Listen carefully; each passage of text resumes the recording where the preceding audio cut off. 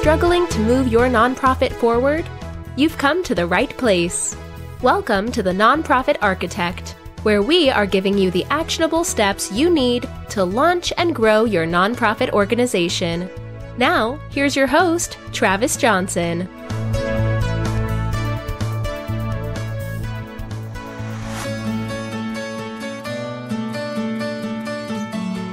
Do you feel your nonprofit's not getting enough in monthly recurring donations? If so, then you need sharing the credit. Every time you go into a business and swipe your debit or credit card, one of the fees taken out by Visa and MasterCard at the end of the month goes back into the system. Now, normally this is a bank, but it is legally allowed to go to a registered nonprofit. Sharing the Credit worked with a small local nonprofit. They took this information to their donor base, and 19 businesses started using Sharing the Credit. Now, this small local nonprofit receives $11,000 in monthly recurring, unrestricted, ongoing donations. This is the definition of sustainable funding. Businesses have to take plastic, so they might as well use part of those fees to support their favorite cause, your nonprofit. Check out my affiliate link in the show notes for Sharing the Credit. Book a call with Will Black and start your journey to more donations and better relationships today. Hey, welcome to the show. I'm here today with Sybil Ackerman-Munson, host of the Do Your Good podcast and a whole lot of other cool stuff. Sybil, how you doing today? I'm doing great, Travis. Thanks for having me on your show. I'm excited to talk about all this stuff. All right. All this stuff. What are we going to talk about today? We're going to talk to donors and funders, which we don't do a lot of, even though these are some of my favorite conversations. Specifically, we're going to get into things like, how do you know what type of funder you are? How to make sure your money's being put to good, how to really understand who it is that you're giving to, what to look at, what to look for to make sure you're going to be a right fit. And then we're also going to talk a little bit to the nonprofits of how to connect with these types of individuals. So simply, if you could give us a little bit of who you are and what you do. Yeah, totally. I'm on a soapbox to help donors give their money away effectively because I worked in the nonprofit world as a nonprofit person who had to raise money for over a decade. And then I switched over to work for funders. And for the last over a decade, I have been working for donors, helping them give money away to well-deserving nonprofits. And I've sat in so many different trustee meetings and worked with so many different donors around giving strategies that I started seeing patterns in how people were doing things. And I'd see times when they'd do things really well. And I'd also see times when they literally were wasting money and leaving money on the table. And it really stressed me out.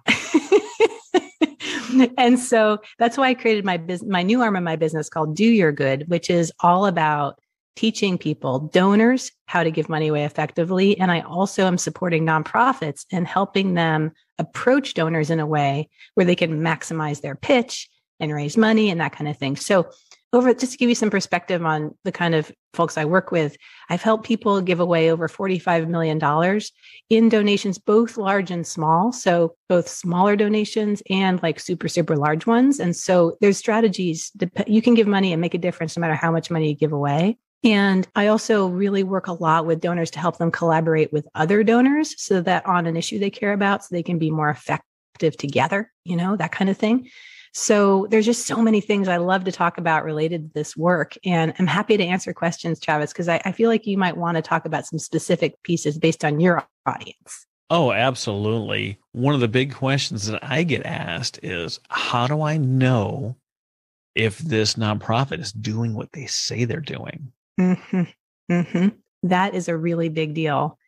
There's a lot of strategies you can use to make sure that you know that the nonprofit's doing what they have said they're going to do.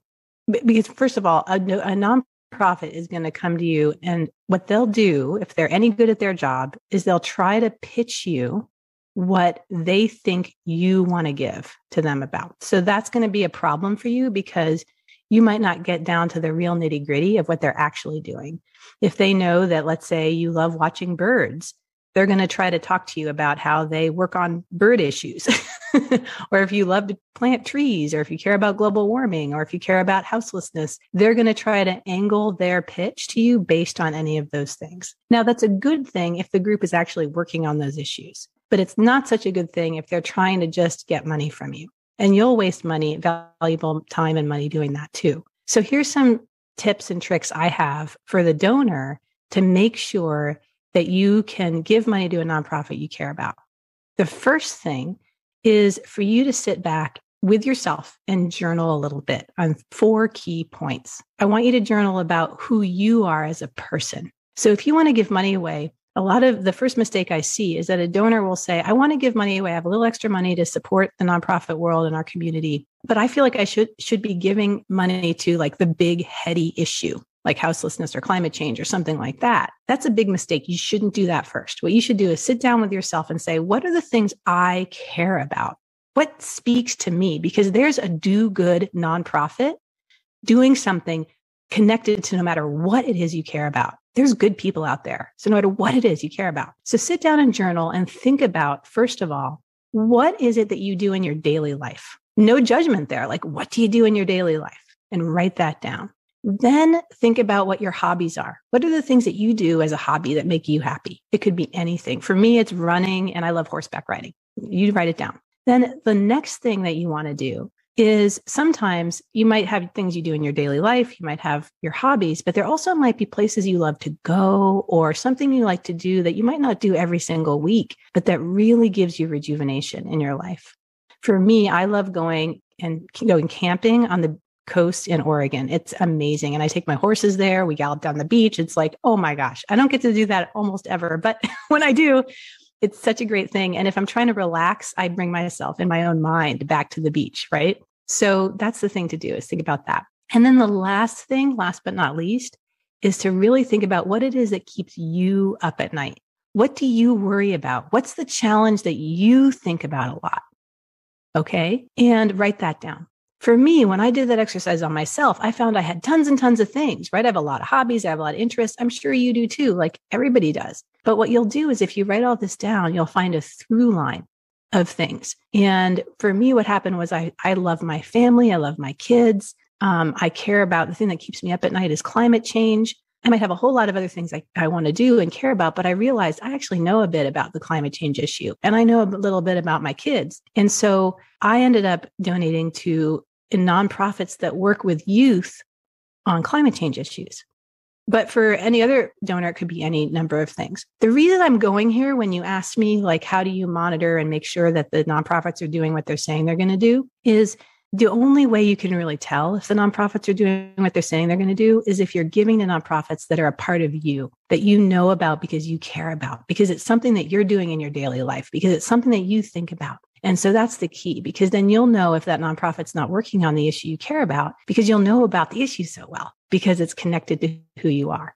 Okay. So that's the first thing. And then the second thing is, a lot of times people ask me, how do you monitor? Like, okay, you've figured out who it is you want to give to. You sort of can tell if they're aligned with your interests, but how do you over the years make sure that they're continuing, that nonprofit continues to be aligned with your interests? Because another big mistake that can happen is you start giving and then you just sort of get busy with daily life. And then you like aren't as connected, even if it's a nonprofit that's sort of doing similar stuff that you care about. What you do is, I love this idea because it's just so much fun. You know, every year a lot of times folks do like New Year's resolutions, like I'm going to do this or that every year. What I suggest is you treat your giving like a New Year's resolution. So you write a little note to yourself at the end of the year and you say, okay, I just gave to XYZ group.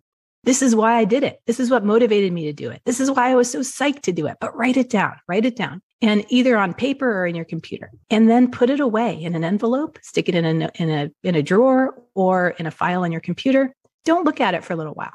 But then the next year, when you sit down to write your New Year's resolution about the groups you gave to and what motivated you to do it, open up that envelope that you wrote from the year before to see if you still have the same passions and interests as you did last year. You might be surprised. I'm talking to you about this because I actually do sort of a more in-depth kind of conversation, which I call dockets, with my trustees who give away multi-millions of dollars. So what they do is they're a little more formal. They've got Usually it's a family foundation with family members, not just one person or outside experts that are on the board. And so they do dockets where they do really detailed assessments of the issue they care about, but they check in with themselves twice a year, 3 times a year. And I organize all that. I do lots of in-depth reviews of the nonprofits. And then I talk with the trustees to make sure that we're still in line with what their interests are. And so you can do that in a really intense way where you hire an intermediary like me to help you do that analysis, or you can do it on your own in a much more simple way, which is literally to write yourself a letter. Say, this is what motivates me all the time. That's a super helpful way to do it. I do want to talk to you too about the 3 different types of donors. And if you're a donor, to really hone in on which kind of donor you are so you can show up for the nonprofit the right way. But let's stop there about like, how do you like make sure you're monitoring and watching? Are there any other questions you have about that part? Oh, I've got tons of questions, Sybil. Like I haven't even got started yet. Good, Travis. Not being in alignment with the things that you personally care about is a mistake. Yes. What happens that tells that person that that's a mistake? What happens if you think if you're giving to things you think are out there, but not really? What happens to the process? Like, I want to give for world peace, even though maybe I don't care about it. Now, if you're listening to this, be like, Travis, you don't care about world peace? Like, I'm not talking about me. I'm talking about a hypothetical person. But Travis, the thing is that you were just talking to yourself about that part, world peace. I actually work for a foundation. One of their goals is ending war and world peace. So I love that you brought that up because I actually literally am living that question. Let's talk about that a little bit, because even your self-deprecating thing where you said, oh, people will be like, oh, you don't care about world peace. See, that's the little judgy thing we have in society, right? And so you feel like guilty a little bit because you're not giving to that area, right? That's what I want you to get rid of. And the reason why I feel so strongly about this is I've been working with donors for so many years, and I literally have seen the situation where people go, oh, well, I feel like I should be working on world peace, so therefore I am going to. And you know nothing about world peace, like how to actually get there. None of your friends care about it. Every day when you're waking up in the morning and thinking about what you're going to get done that day, there's nothing about world peace in that day. I mean, maybe you're peaceful, but the strategies around world peace, there's nothing that you're dealing with day to day on that issue. Now, as a side note, the foundation I'm working with that works on world peace, they actually are working on it every day and it's part of their life. And that makes it okay. But if it's not, do not work on it, right? Why? Yeah. Okay. Why not? Yeah, I'll give you a story. I'll give you a story about why not. Okay. First of all, I'll give the big picture. Why not? The big picture, why not, is you will have no idea whether the nonprofits you're funding are effective. And I have seen that happen. And so what will happen is you'll give grants to these nonprofits. They'll be happy to take the money, but you'll have no idea if you're giving to a nonprofit that's actually working on it 100% or not. I'm going to give you a story about the problem here. When I was in the nonprofit world, in the beginning of my nonprofit career, I worked really, really hard and I didn't talk to funders very much. And I actually did a ton of work on a lot of issues. The people who were really good at fundraising from different nonprofits took my work and raised money based on my work. And I know this because I ended up getting a job at one of the nonprofits that was raising money based on my work. And I became a staffer there and read the proposals that they were submitting to the foundations. And the proposals were based on work that I had done at a different nonprofit. Okay. Mm-hmm. So if you are somebody who's a donor, there's no way you can parse through that unless you actually are passionate about the issue you're working on and you know the people who are doing the work. Mm-hmm. Then you know to give your money to the place where the people really have their heads down and are doing the work. And if you care about it, if it's something you're doing every day in your regular life, or if it's a place you really care about or an issue you actually have been thinking a lot about and reading about, then you can suss that out. So you literally can give money to the wrong nonprofit that way. And then it'll actually end up having you waste money, because if you're giving to a nonprofit that's not actually doing the work, then what ends up happening is you notice, oh, they're not meeting their benchmarks. They're not doing this and that. What's going on? And you get frustrated. And then you stop giving altogether, or you've literally just thrown money out the door. So that's just one example of the challenge there. I wanted to bring it back to something you said, and I've been in the Navy. I was in the Navy for 22 years. I know how to cuss. I'm fantastic at it. of all the skills that I have, that's one. I can do it without even knowing I'm doing it. But I have found a few things that I feel are worse than cuss words. And you said one, and I'm not mad at you, but you were bringing it up in the light that I agree with. You feel like you should be giving or working towards something like world peace. Should, I think, is worse than cuss words. Should, just, and nice are my three least favorite words. Oh, I should be doing this. Should. Yeah. We've got to be more of who we are. If we're always worried about the things that we should be doing, we'll never get where we're supposed to be. Well, and not only that, Travis, I agree with you on the should. And if you're saying should in your giving strategy, then you literally are going to be wasting money, because most likely, because you just aren't going to be as connected to what's happening. And like I said before, and I want to repeat it because I think it's so important. I've told my kids this over and over too. Whatever you care about, there are amazing nonprofits doing good work. So let me use horses as an example because I'm a crazy loving horseback riding person. I am not personally giving in this area right now because when I've done the work, my own work on this, I end up focusing on climate change. However, I totally see a path in my future of potentially giving more in the horse area because, okay, I love horseback riding. I love trail riding.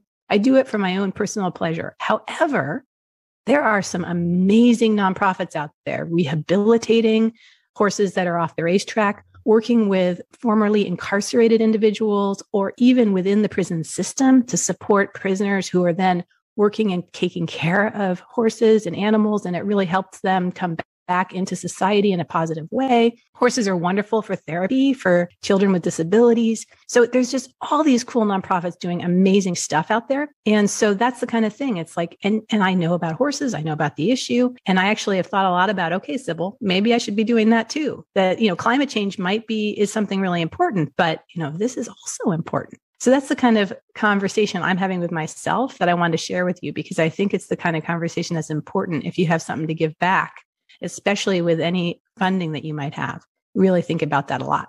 How do you determine what kind of funder you are? And before you answer that, I already know what type of funder that I am. I know without a doubt that the number one most important thing to me in nonprofits is sustainability. And I know this because that's what I care about. That's what I talk about. That's what I harp on when I get into these conversations is sustainability. And my personal opinion, at least for me, is that if I'm not going to give and I'm going to give to a nonprofit and they've got one person running everything, I know that they're not sustainable. I know that if they're not working on developing their craft and learning about this stuff, listening to podcasts, reading books, going to conferences, and learning how to do nonprofit work, they're not sustainable. In my opinion, if you're not paying yourself or working towards paying yourself in the nonprofit world, I don't believe that you're sustainable. And why would I give to an organization that might not be around next month because the founder or the executive director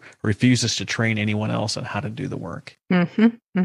Yeah. So you definitely care about the nonprofits that you're funding year after year. You really want them to sustain. And that's one thing I talk a lot about is in my experience, there's three different kinds of funders: a sustainer, campaigner, and launcher funder. I'm going to give you the overview of the three different types, and then we can get into detail about each one so that hopefully your listeners, if they want to be an effective donor, they can think about which category they want to focus in on. And I'll talk to you also about why that's so important. Why, if you don't really do this kind of work, then you also could be wasting money and time, both of the nonprofits and your own time, and get disillusioned. I want you to keep giving, right? The difference between a sustainer, campaigner, and launcher is a sustainer cares about a nonprofit because it fits completely in line with what they want to do in the world. A sustainer donor cares more about the particular nonprofits that they're funding than maybe the issue even. Like if you think about it, you might care about that. You've done all the work and that nonprofit is working on an issue you care about, but it just is sort of defines who you are as a person, this group or a couple of groups that you're funding.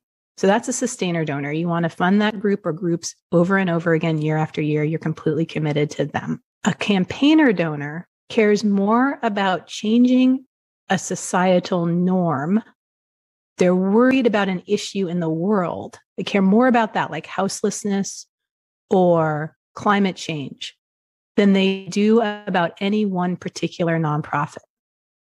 And again, I feel like there's a lot of judgment that you put on yourself if you're actually a campaigner donor, but you say, oh, no, I actually care about sustaining year after year. You have to be true to yourself. If you really care more about moving the dial on an issue, then it's a different kind of giving strategy. And it's really important that the nonprofits know that right up front. It's worse if you say, I care so much about this issue, nonprofit, but I really care about you too. But then you start meddling with the nonprofit and saying, well, can't you work more on this part of the houselessness issue or climate change? Because, I see this and this, and I read an article here and here, and I'm really a sustainer donor. No. Just own it. If you're a campaigner donor, you want to move the needle on something, and I can talk to you about strategies to really own it and do it well, rather than mess it up. And then the third kind of donor I see is a launcher donor. A launcher donor is similar to a campaigner donor because a launcher donor cares about moving the needle on a particular issue. They care about that more than any one nonprofit. However, the difference is a launcher donor is more like a venture capitalist in the business world. They love filling gaps. They love coming in and funding something really intensively for 2, 3, 4 years. Maybe even starting a whole new nonprofit because a particular issue isn't covered to move the needle on something, a particular part of that. Like maybe there's not enough communications or media strategy around moving the needle on an issue. Or maybe there's not enough grassroots advocacy, or maybe there's not enough scientific research. There might be a gap there. And so this person wants to come in and they want to really fund that gap and help the whole community move the needle on an issue by doing that. It also might mean they add money to a particular nonprofit they've been funding so that nonprofit can start a whole new arm of their work. Okay, so those are the 3 different kinds of donors. I feel really strongly that it's important that if you're a launcher donor, that you're really clear also with the nonprofit. You say, okay, you tell me, nonprofit, what is the gap? Okay, here's the issue I care about. I know you're working on this issue. What's the gap that needs to be filled? They'll tell you. The nonprofits are experts. They know what the gap is like. Oh my gosh. But you have to ask them because a lot of times a nonprofit will want to talk to you about what's in their own strategic plan and try to fund all those pieces. And then they'll say it. And then you'll say, okay, cool. So let's talk about how we can fill that gap, how I can support you. Usually it means too, as a funder, you're going to be collaborating with other funders. You also ultimately, if you're filling in a gap, you're going to want to fill in a gap in a way where over time, sustainer funders will come in because you're only going to fund as a launcher funder 2, 3, 4 years. So you want to support the nonprofits to create a budget and a plan that's going to bring in the sustainer funder. So you can see how sustainer, campaigner, and launcher funders really, when it works well, they all work together super well. If you don't identify yourself as one of those 3 up front and really say, this is how I want to approach the kind of giving I'm doing, then like I said before, you can definitely make it confusing for the nonprofit and for yourself. And over time, you can get really disillusioned if you're not clear on that part. Yeah, you see this a lot in leadership where they have a certain thing that they care more about than another thing. And then depending on the type of leader they are, if they're putting their efforts into this area, whether or not they're a micromanager, which may or may not be helpful to who you're trying to support. Yep, exactly. So I've seen it happen a lot where, and it's happening even more recently where people are trying to say, donors are trying to say, we want to fund and do multi-year grants and we want to really support the community and we want to do that. I love that. That's wonderful. The problem is, and the missing piece is that all of the donors are saying that, but they're not approaching it the same way. Because if you're a campaigner funder and you say that, it means that you're interested in a nonprofit that's working on that issue.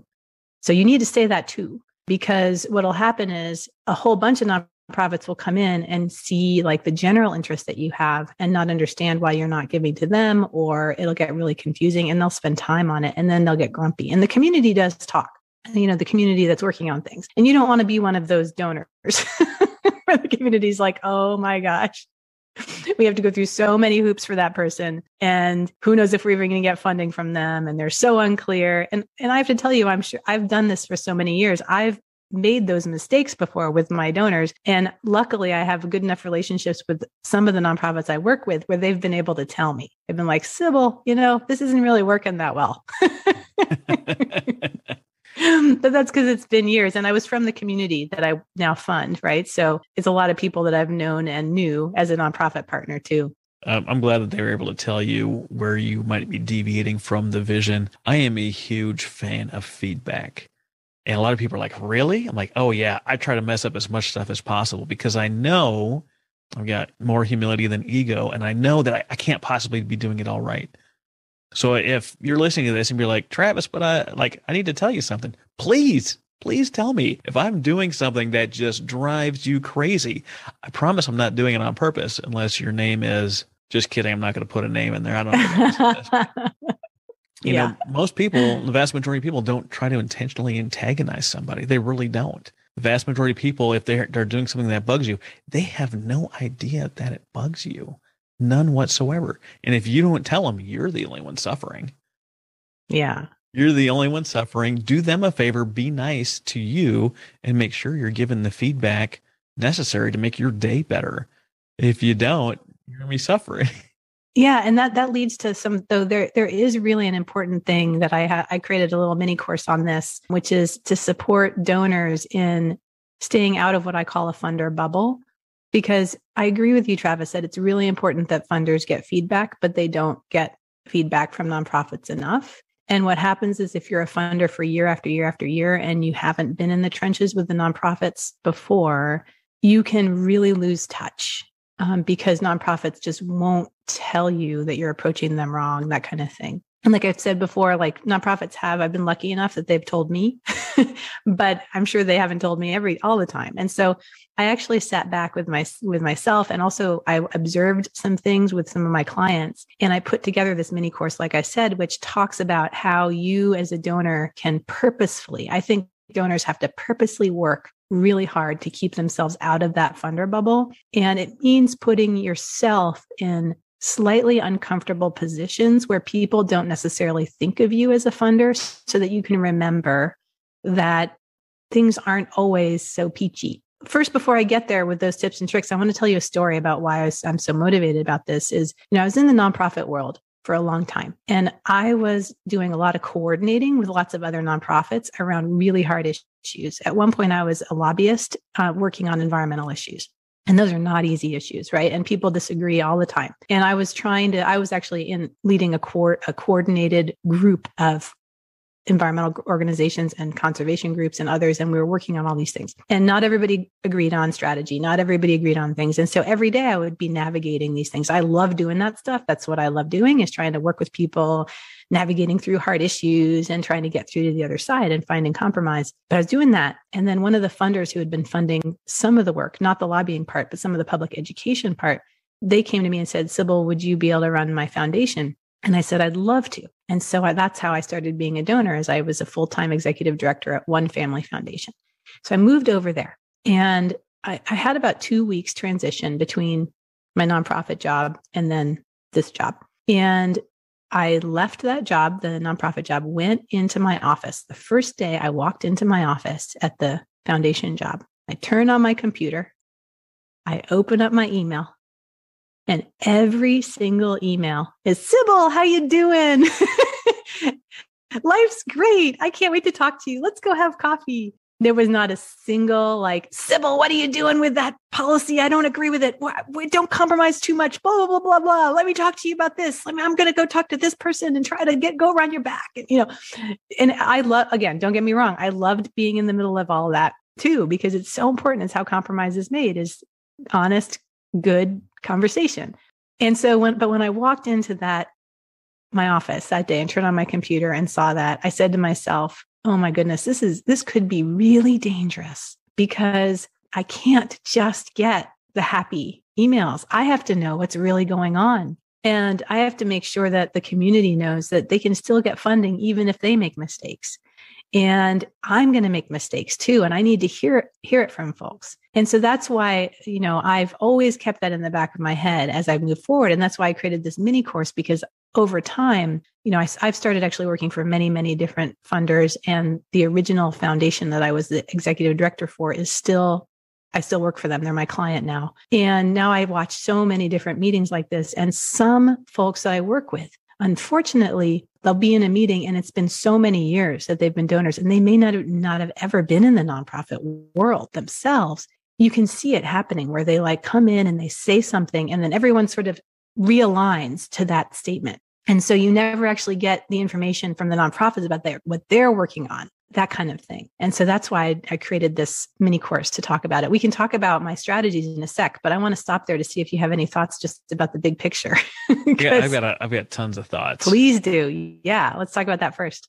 It sounds like just like the podcasting world is similar to running a foundation. All your communication is happy communication. Everyone wants to talk to me because I'm a podcaster. They're excited to see me. They're excited to be. That's one of the reasons I love podcasting so much. But it sounds like in the foundation world that those rosy comments are just really masks for what's going on. And you're not getting all the information you need to be successful, to make good decisions. I find that it's really interesting. I run a couple of mastermind groups that people don't want to talk about their problems, their struggles, their road bumps, like somehow they've never had one before, or you won't like someone if they're going through something. I don't really understand it. My life has been a roller coaster. Some of those really high, some of those speedy downfalls. Felt like there was like barbed wire on one of the tracks. I don't know. I hear you. There's always something going on, and it can't possibly be a rosy picture all the time. When I was on the nonprofit board, we came up with, one of our donors said something. They wanted us to really change what we were doing in order to receive these funds. And we told them right up front, like, we're happy to take your money. We're not happy to change who we are and what we do. Good for you. Yeah. If you want to support us, we really need help in these areas. If we have to change what we're doing, it doesn't sound like you support us or are on board with this vision. And we turned away a significant amount of money because the money wasn't enough to change who we are as people. But here's the thing, and I love what you're saying, and let's flip it on its head to the donor side. Another thing that can be a real challenge, though, is over the years, if you're a donor and you're not getting that feedback, without meaning to, you can start feeling like what you're saying is always right. Mm-hmm. So that's the other thing that's dangerous about it, where you can come into a room, you can say, oh, I've read a couple articles. I really feel like the gap is this that we need to fill, or that. And what happens then is I appreciate your story where you pushed back on the donor, but that doesn't happen that often. And so what can happen too is that the nonprofit will either try to make it work. And then we're sort of circling back to the beginning of our conversation. They'll start to try to make it work. And then over a couple of years, it won't. And then the donor will get disillusioned and the nonprofits will get grumpy, and that kind of thing will happen. And so let's talk about some strategies for the donor to make sure that they stay real. You know what I mean? Yeah. I've got one more thing I want to add in before we get into strategies. This sounds exactly like leadership in any organization. Yeah. When I was leading sailors and doing different things in the Navy, I highly valued real feedback. I had a couple of grumpy bosses, not too many. Most were really human. Yeah. I had someone, he asked me a question. It's like, sir, I really don't know that. Let me get back to you on this. And he was like, I'm not happy with that answer. I was like, well, which answer would you prefer? He's like, well, I'd like you to know the answer. I was like, that would be great. But any other answer that I would give you would have been me lying to you. And if you're okay with receiving lies as opposed to, hey, I'm not really sure about this, let me go check, then eventually people will stop giving you feedback altogether. You'll surround yourself and all you'll see is north and south head nods. You'll never get the feedback you need to be truly effective. Right. And this is, I really appreciate what you're saying. This is not being a person who's giving money away and being in this bubble. It sounds like it is, it could be a problem in a lot of different leadership situations. Definitely. It can be really challenging here because if you haven't, as a donor, done the work to make sure you're giving in areas that you actually know something about, then that's the added whammy. Because you're in a funder bubble, you don't really know the issue. If you haven't picked the right issue, that's a real problem. So you're really doing it badly. Yeah, I appreciate that. Tell me more things. Do you have anything more you want to say before we get into the tips and tricks? I can cover this a lot of different ways. I had a really great commander, Mark Brophy, He brought us in, and the first day he outranks me by a couple. He's got much more experience than me. We have this thing in a lot of organizations called organizational chart. Normally it's the leader at the top, and then it gets more and more the further you go down. He drew this out for me, and then he flipped it over. He's like, look, I don't run this as a normal organization chart. I'm not the dictator. I have it the opposite way, where I'm on the bottom. You guys know how to do your job. I'm here to support you, to remove roadblocks, and to make sure you have the tools that you need to be effective. He's like, if I'm not doing that, I'm not doing my job. My job is not to lord over you all, and we've got too many people in leadership positions that feel like they're still they remember when they were the admin person and they know how to do it. Here's the deal. I don't want to give you the answer of how I did it. Not because I'm withholding, not because of anything crazy, but if I tell you, I can either tell you what to do or how to do it. If I tell you what to do and how to do it, I'm not getting anything new. There's not a chance that I'm going to solve a problem in a new way if you have to do it the way that I dictate that you do it. Right. The only way we can solve some of these unsolvable problems if I give you the space and the trust for you to go out and come back and solve this on your own. I'm not saying I won't help you. I'm not saying I won't guide you. I'm not saying I won't give you feedback or speak from my experience. But if I'm telling you exactly how to do it, then there's no chance we can. That's perfect. Yeah. Completely. I really appreciate that, Travis. Yeah. So let's talk about some of this, because I love that. And it's a good segue into what I'm thinking about. So there's two sides to this. One is, how can you keep your personal experiences real enough so that you just keep grounded and keep reminding yourself that, like, you're not always right, but that you're in the middle of it and you're having great conversation. And then what are some great strategies, how you want to actually approach nonprofits so that you can get the most out of your relationship? So let's talk first about ways to just remind yourself, or things to do so that you stay out of that funder bubble, and put yourself in various positions so that you remember what it's like to not be a funder, right? And so the first thing I want to say about how to do that is, Travis, you said you were on a board. Definitely get yourself on a board of an organization that you like and that you care about. However, it might be an organization that you're not already funding, so that they don't necessarily think of you as a hardcore funder person, but it's an issue you care about. You're getting your feet wet. And, or if you don't have the time to do a board service, a lot of organizations have wonderful volunteer opportunities where you can do things on your own time. They might have outings or webinar series or other things like that. What that allows you to do is, if you go in there, not saying you're necessarily going to fund the group, but you go in and you start learning and listening, and you hear what other people are saying in those forums, people won't think of you necessarily as a funder because they're working through lots of other things. It's not a meeting that you're having individually with them. So that's a great way to really get to know a group and organization. The other kind of thing you can do is think a lot about the time you're spending. So if you've done the good work where the thing that you're funding is something that you already know and care about, put yourself in a position where you're in a leadership role, moving that issue forward if you can. So let's say you're really engaged in your kid's school, volunteer at the PTA, or maybe help the coach with your kids' soccer, or get in there, rough and tumble.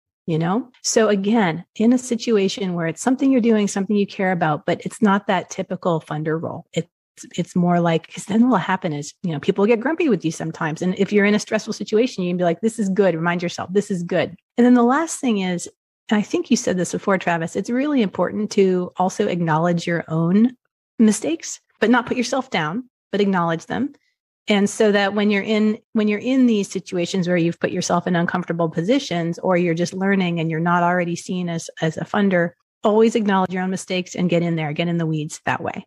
For me, let me tell you how I've done that. I volunteered to be on the Oregon Board of Forestry. So it's a commission that is appointed by the governor and the Senate in Oregon.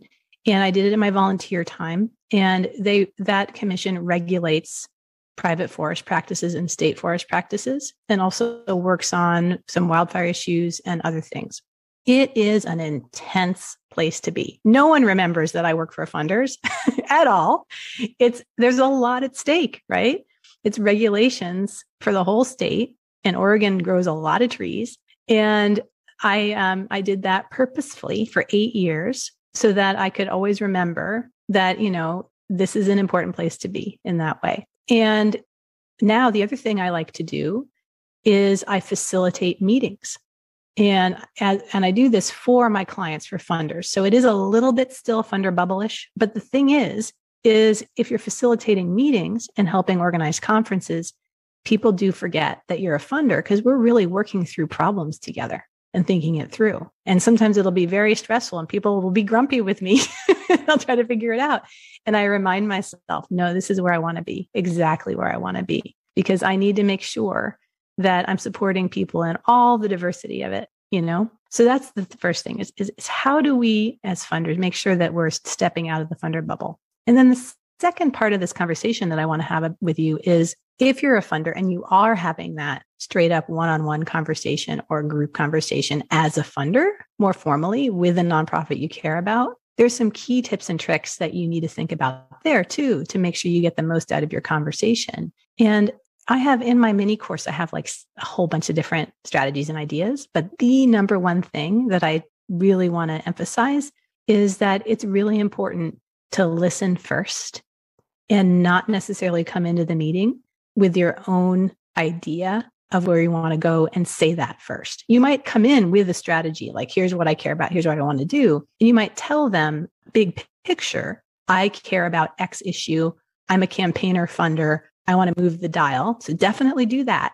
But then don't necessarily tell them the solution yet. Find out from them what they see as a solution. That is the most important thing. And then mull on that and think about it and think about how you can help them. But that's key.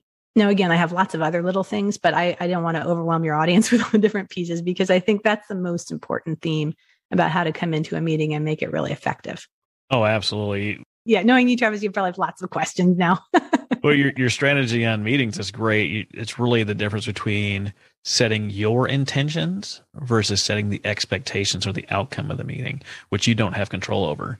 When you set your intentions and you know that you plan on going in with potential solutions and listening, you can control that. If you go into the meeting expecting them to just do whatever you say, good luck having other people read your mind and know what you're Travis, wanting to do. Can I tell a story about that? Like Sure.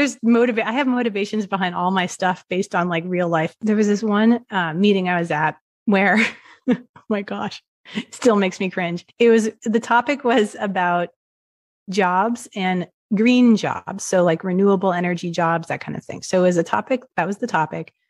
There were about 4 or 5 different funders that wanted to learn from the region's experts on this issue. So we called a meeting with the nonprofits and these 4 or 5 donors. And I helped facilitate the meeting. And one of the donors I invited to come, one of the people who wanted to give money to this cause, this person came into the meeting and they came in really quickly, like they were a little late.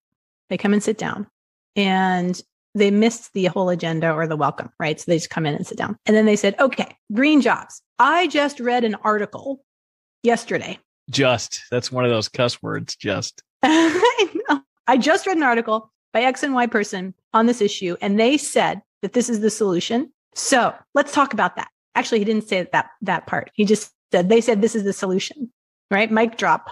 Okay. And first of all, the people in the room, the nonprofits were just like, what is going on here?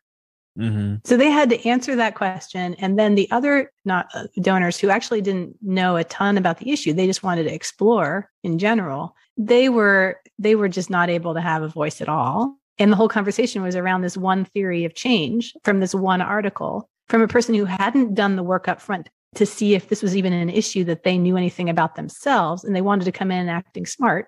So after the meeting, the nonprofits came to me and they were like, what just happened? Like, I know that author and I don't agree with that author at all. And that is not the solution, but we couldn't really talk about the real solutions. And so I had to have a whole nother meeting to really like actually figure out what was going on and to talk with the other donors about where to go. And luckily I knew the nonprofits well enough where they could pull me aside afterwards and talk about it. And so then we were able to right track it. Although that gentleman who came in with that idea was grumpy and didn't end up funding the work, but that's okay. I mean, but the problem is like, they were just grumpy in general then. And they actually pulled out of some of the climate change work and the jobs work because they just felt like, oh, I can't find anything that's really fitting my thing. Why isn't everybody? That's another big thing I talk about in my course. That's fantastic that he got out early and didn't drag it on for you. That's true. Yeah. I think I helped make that happen. But that's one thing I talk about in my course is if you're a funder and over the years you start going, why isn't everybody, why is it when I mention something, no one is doing what I'm saying and it's not happening. And I'm frustrated because it's not happening because, everything I'm saying, people are just not hopping to and doing it. They don't usually say it that way. But the thing is like, if you start feeling frustrated because the community is not going to where you're going, it doesn't mean that the community doesn't know what they're doing. It mainly means that you might be in a funder bubble. It might mean that they can't really tell you that what the real strategies are because you've been approaching the meetings and the conversations in a way where you're already coming out with the solution to the problem rather than identifying the problem. So that's the key. So yeah, this is so much fun to talk to you about all this stuff, Travis. I want to know if you mentioned to your clients, which I'm sure you do, to go get on a board and not as a funder role. Tell me about an experience or feedback that you've gotten from a client that's went and done this. What kind of insight did they gain that they didn't formally have? There's a lot of different pieces to that. The first insight that they get is they really can see firsthand when a nonprofit is struggling and they can have much more empathy for that nonprofit. In particular, one time when a nonprofit is, well, I'll just use one example. When a nonprofit is really vulnerable is when they're having a leadership transition. So when a really amazing executive director that everyone loves or director of a program that everyone loves ends up leaving, which happens, how does the board then navigate the transition, especially if it's an executive director? And I've seen this happen on a few occasions, and I'm actually thinking about one in particular where one of the trustees that I work with, who's on the board of an organization that's had some challenges after a really wonderful executive director left, they've had a few new ones come through and it's been tough. And so that means then that when nonprofits that are coming to this trustee's foundation for funding are going through a transition, that trustee is much more open to the challenges that nonprofit might be going through in that transition. So sometimes a foundation or a donor, when a nonprofit's going through a transition, will withhold funding because they'll be nervous. But this foundation, this trustee did the opposite. They said, let's lean in, let's support this group as it's going through the transition. But maybe they had good advice on things to think about and how to make it work. So that's just one example, but I love that example.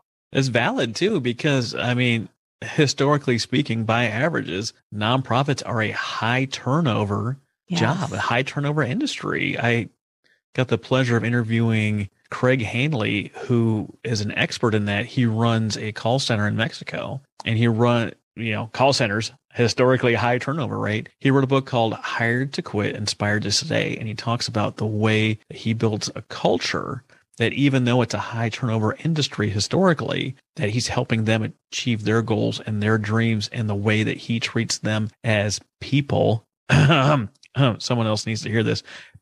Treat them as other humans, changes the whole dynamic. And his turnover rate, I think, is the lowest in the industry. And the people that do decide to leave to chase their dreams all credit him with the way that he treated them and their individual situation and their dreams. So I think executive directors are on like an 18-month loop. You can hardly get to know everyone in the organization in 18 months, let alone do anything spectacular. But we're expecting people to come in and revolutionize the fundraising of the whole organization within 6 months. You don't even know all the board members' names yet. What are you talking about? Right. Give some people some leeway, some wiggle room, the grace that you would expect to receive. Feel free to extend the grace to people in those situations. This is another place where it's important to decide if you're a sustainer, campaigner, or launcher funder. If you're a sustainer funder, the story I just gave, I think, is really relevant to you, most likely because you care about that organization. You want the health of that organization to stay. And so if you're serving on boards, maybe only one of the many nonprofits you fund or anything else, but you're serving on those boards, you really are getting, or doing volunteer activities, you're really getting a good feel for some of the challenges. And so that makes you a better funder because you really understand it. If you're a campaigner donor or a launcher donor, the stories I want to tell are actually more personal. So being on the board of forestry, for example, I work for, some of my clients are campaigner donors, and some of them are launcher donors. I also work for sustainer donors. But the campaigner donors that I work for, being on the board of forestry really helped me, and it helped me to remind me how hard it is to actually move the needle on an issue that you care about. So usually when you care about something that's a big issue and you want to move the needle on it, it takes time to make those changes. And it takes time because, for good reason, you want to have compromise. Compromise is key. You want to be able to hear everyone's voice. You want to figure out what are the key things we need to keep and what are the things that we can give. And it's not so easy, clean through line kind of stuff. And when you're a donor, if you're only hearing the happy stuff and, oh yeah, we can get this and this done within a year or 2 years, and it doesn't happen, you can get disillusioned unless you yourself are putting yourself in positions where you're seeing how hard it is.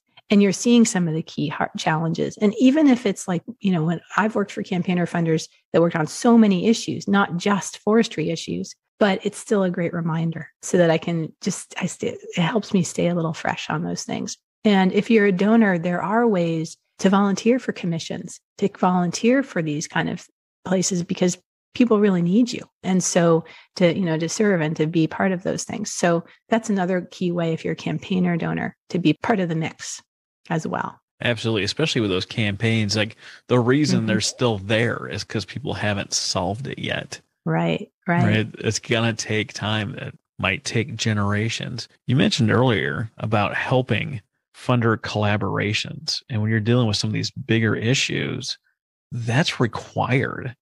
People are like, oh, I want to have a nonprofit impacts 1 million people, but I don't want to pay myself. Even if it takes $1 to, impact all those people, it's going to take you $1 million to get it done. Like, money is required for these things. So how do you help funders collaborate with other funders and find each other and work towards some of these issues?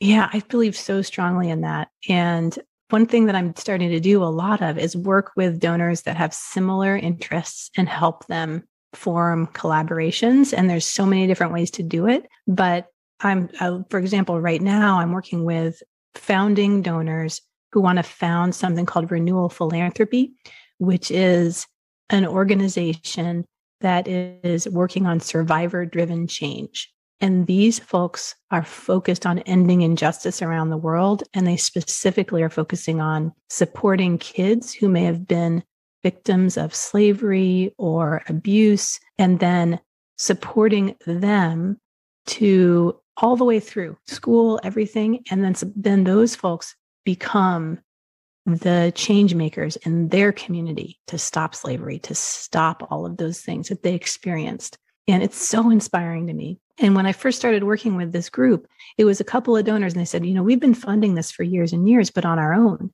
we want to compare notes with other donors.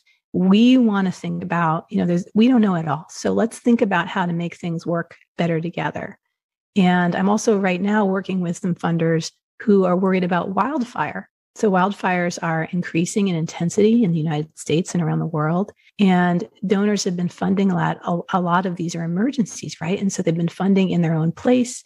And they're all saying, well, how can we maybe collaborate better together? Because there's about to be in the United States a lot more public money going towards helping communities here. And as philanthropists, we may not have the dollars that public dollars have, but we have nimble funding. And we want to be sure that we're not like duplicating efforts. We want to be sure that we're aligning on strategy. So I'm working on that right now. We're having conversations there, and I've interviewed a bunch of donors to think through, do they want to have a more formal collaboration, or maybe it's as simple as just making sure they're meeting every month to talk about what they're doing and comparing notes. There's a lot of ways funders can work better together. But the first thing, I have a little mini course on this as well for donors to think through how to fund. Sybil's got a course for everything. I'm trying. Every time I have an idea, I try to make a little mini, and I say mini course because they're short. They're easy for people to digest and to think through. The first thing, again, I like to reiterate, when I've created these collaborations from scratch, I realize more and more that the ones that are really successful are when the donors come in and they're all in line about whether they want to be sustainer, campaigner, or launcher donors. So, for example, the Renewal Philanthropy group, they're focused a lot on sustainer kind of donating. So they come at it, they have groups they really care about, they support them year after year around the world, and they want to collaborate more together to understand and support various nonprofits together. On the wildfire one that I'm working on, that's a problem that all of these foundations are trying to solve. I mean, you can never solve wildfire, but they're trying to it's a societal issue where they want to think about policies that will be helpful to the community so we can respond well. So they're a little bit more on the campaigner donor side, but they're all together on that. There was a collaboration that I was trying to start from scratch, and I kept hitting dead ends in the beginning because I wasn't as clear. I sort of was like, come one, come all on this specific collaboration. And it was around environment. And I had sustainer donors, campaigner donors, and launcher donors all sort of jumping in.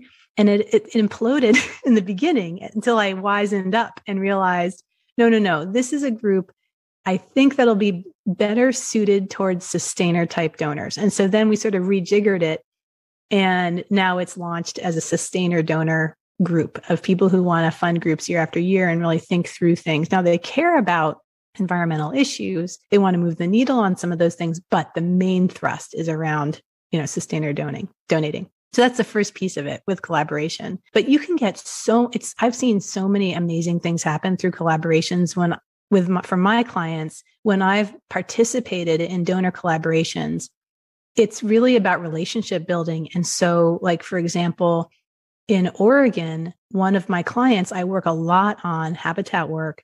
And I was at a conference for collaboration in Washington, D.C., and I met a donor we were literally just having coffee. And he was sort of like, Sybil, I really want to support local land trusts. And I want to collaborate with local donors. And I said, well, I'm working with some local donors out here. And that conversation essentially brought in multi-millions of dollars to our region because we were able to connect the dots. And we never would have if we hadn't been at that collaboration, that funder collaboration, where we were talking and able to sort of strategize together about some gaps that we wanted to fill and connect the dots between donors. So the magic that can happen there is amazing. And this renewal philanthropy work I'm doing on survivor-driven change, it is so fun because the three founding donors, they didn't know each other before. And we brought them together in this conversation. And now they're really good friends. And we're going to have our first conference next year. And it's great. They're having meetings on their own to try and strategize. And over time, if you're together, you can really make a difference in the issue you care about. So I could keep talking about that, but I'll stop there because it's so fun. It's so inspiring. Collaboration, I can't get enough of it. See, I love what you said there. You said, I tried to do something and it sucked. So we tweaked it and now it's better. See, more people need to be willing to share that little bit of the story that says, I didn't know what I was doing when I started.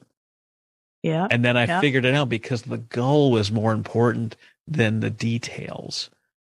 Yeah. I wasn't a world-class podcaster when I started podcasting.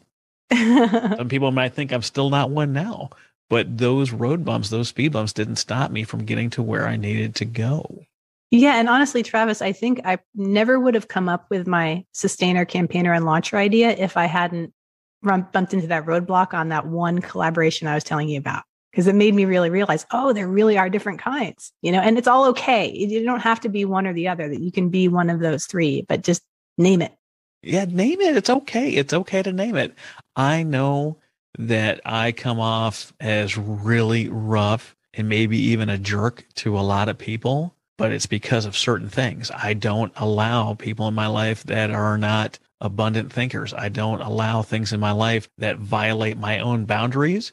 I immediately say, this is my boundary and don't cross it. I'm not interested in, maybe look, no, this is my boundary. I don't care who you are. I don't care how much DNA we share. You're not allowed to treat me that way.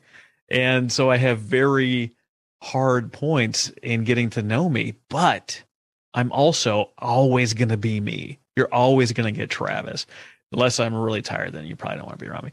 But there's not a facade here. I'm not pretending to be anybody. And am I going to mess stuff up? Absolutely. Am I going to say the wrong things? you can probably bet on it. Like, but I'm going to be there. I'm going to be out there. I'm going to be trying. I'm going to be doing something. I'm going to be interacting. And I really love the fact that you're trying and you're doing things and you're willing to share where things are a little messy. And if you listen to Joan Gary's podcast, I hear a rumor that nonprofits are messy, and that's okay. Yeah. Totally is. I always travel towards challenges. It's sort of fun. The minute it gets too easy, I'm like, this is boring. Yeah. Familiar with buffaloes and charging the storm? Oh no. Tell me. Yeah. There's a whole talk out there. There's two kinds of herds on the plains. One is cows and one is buffalo. Well, the cows, when the storm's coming, they run away from the storm. And what that means is they spend a lot longer in the rain. But when a storm's coming, the buffalo turn and they charge the storm, spending the least amount of time getting wet. Interesting. Yeah.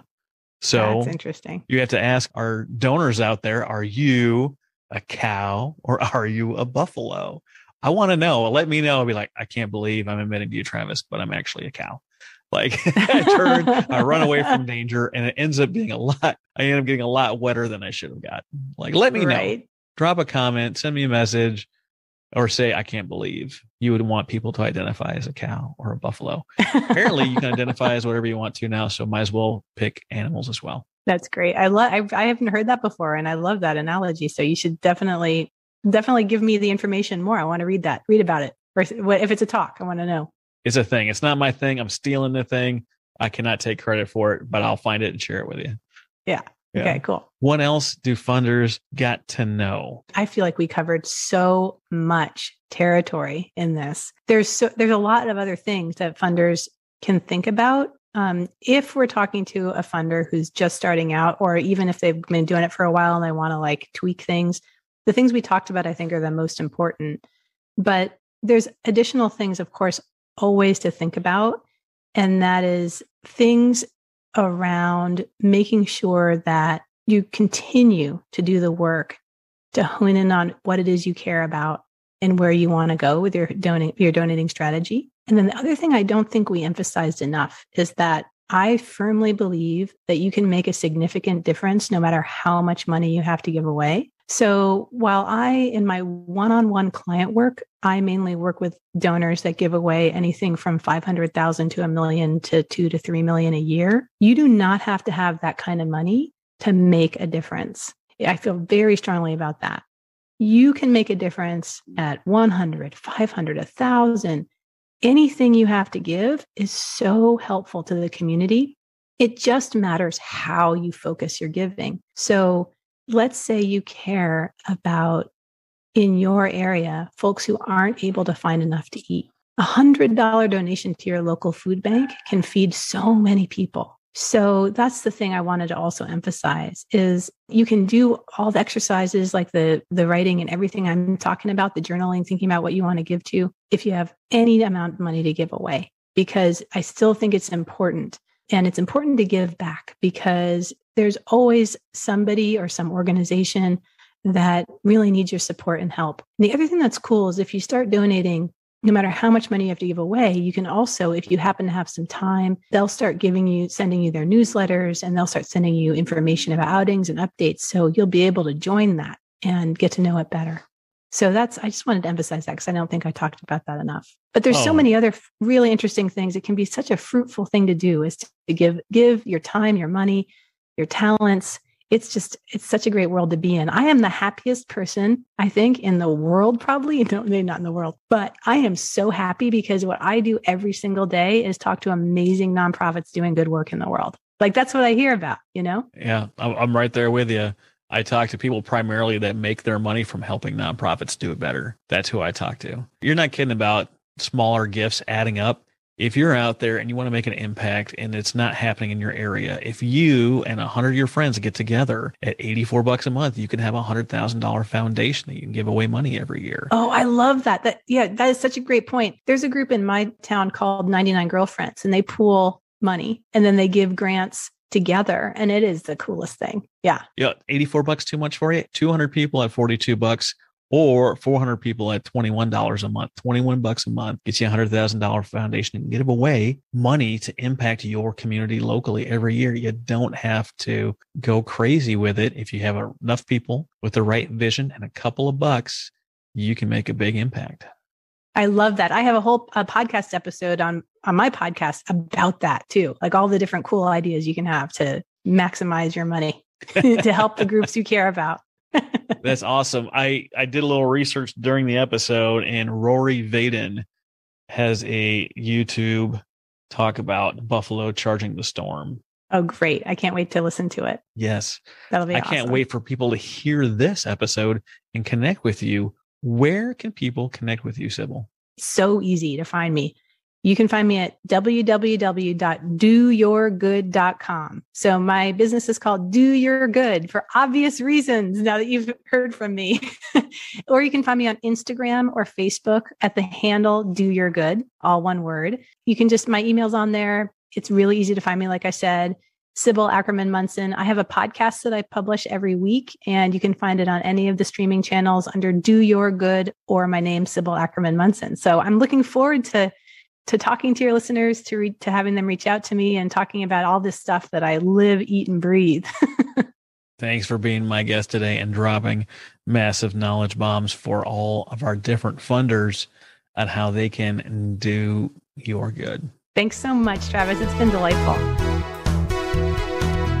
You've been listening to The Nonprofit Architect. To listen to all our past shows, visit http://nonprofitarchitect.org. And be sure to subscribe, rate, and review our show. Thank you.